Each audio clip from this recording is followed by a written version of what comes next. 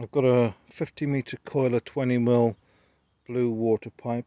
I've got a garden tap fixed to some garden hose, so that will go on the end there. Stop tap will go on the other end. I'll fill this, backfill it through. I'll backfill it through cold water feed into there. Turn the tap off, take that off, put that on the end, and then put this under a piece of glass. I'm going to attach this to my tap to fill the loop. So it's attached to my tap there now, fill in the loop. Right, so I filled the loop with cold water now. Turn that tap off, turn that stop tap off, close the loop. So I've opened the tap up, attached this little short length of garden hose with a non-return valve on the end there.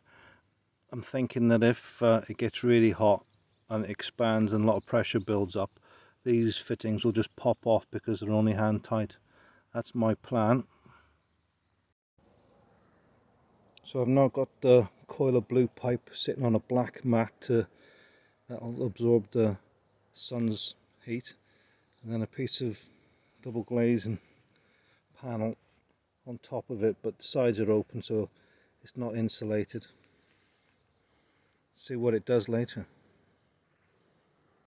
So I've got the cold feed running now off that blue pipe in through the loop.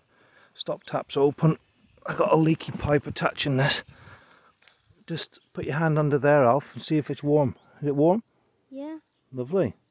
It's taken about an hour and a half. We're running through 2 loops. Got to sort this out because it's just a bit of copper pushed up one pipe onto the other. And we've got lovely warm water.